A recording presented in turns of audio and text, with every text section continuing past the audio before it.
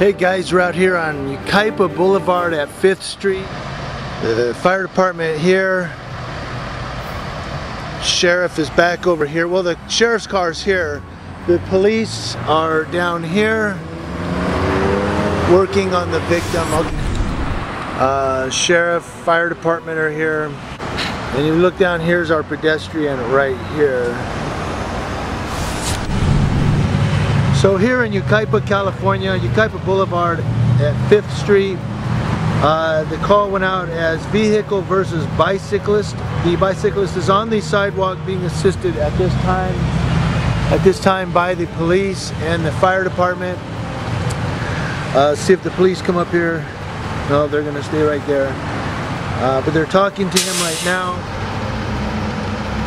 So right now they're working on the person that was hit. So the police call went out as vehicle versus bicycle.